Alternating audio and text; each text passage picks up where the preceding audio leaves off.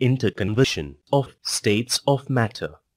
At the end of this module, you will be able to describe the interconversion of states of matter. Can the state of matter change? Did you know that the three states of matter are interchangeable? Water exists in all three different states. It is solid when it is ice, liquid when it is water, and gas when it is water vapor or steam. When water is cooled to less than 0 degrees Celsius, it solidifies or freezes to become ice. When heated, ice melts into water. When water is heated up, it evaporates and turns into water vapor. Water vapor, when cooled, changes into water.